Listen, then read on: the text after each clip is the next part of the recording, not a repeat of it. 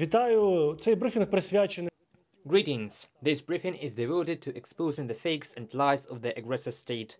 Let's talk about how Russia attributes non-existent military victories to itself, how Russia lies by launching strikes against civilians as destruction of military targets, also how Russia tries to reduce the figure of military losses inflicted by the Ukrainian Armed Forces.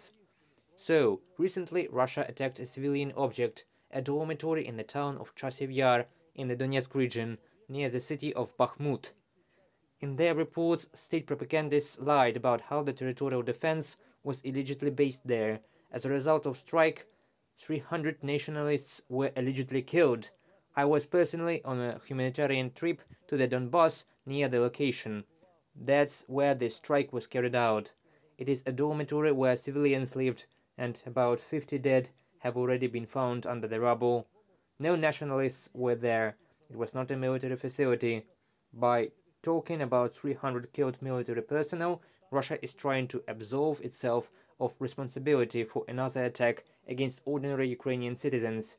This is how they lied when they carried out the massacre in Bucha, the missile attack on the railway station in Kramatorsk, when the theater in Mariupol was blown up. Now there is another lie about Chasiv Yar. Another fake report in the official news is from the Russian Defense Ministry. Quote, due to heavy losses and desertions, the 128th Brigade of Territorial Defense in Kharkiv is manned by prisoners who served their sentences in the city's penitentiary institutions. I personally contacted the command of the 128th Kharkiv Brigade and received official information that losses in the brigade were about 1%. This is the lowest figure of all units fighting on the front line. There are no deserters. There was no refusal to perform the duties of military service. That is, the Russian Defense Ministry lies to the whole world in order to justify its actions towards the civilian population and reports lies about the Ukrainian military. Another report of the Russian Ministry of Defense about the losses allegedly inflicted on the 72nd Brigade in the city of Soledar is also a lie. Here's what they stated. Quote, more than 30% of the servicemen of the 72nd Mechanized Brigade of the Armed Forces of Ukraine were killed as a result of the Air and Space Forces strike in the area of the Soledar settlement. That's a lie. It consists in the fact that there is no one from the 72nd Brigade in Soledar at all, so this is yet another invented Russian military victory.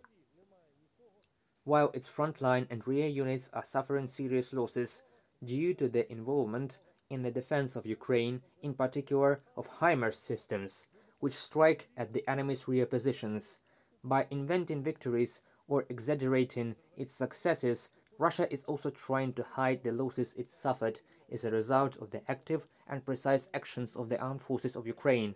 In particular, we are talking about Nova Kakhovka, where serious resources of the Russian armed forces were destroyed.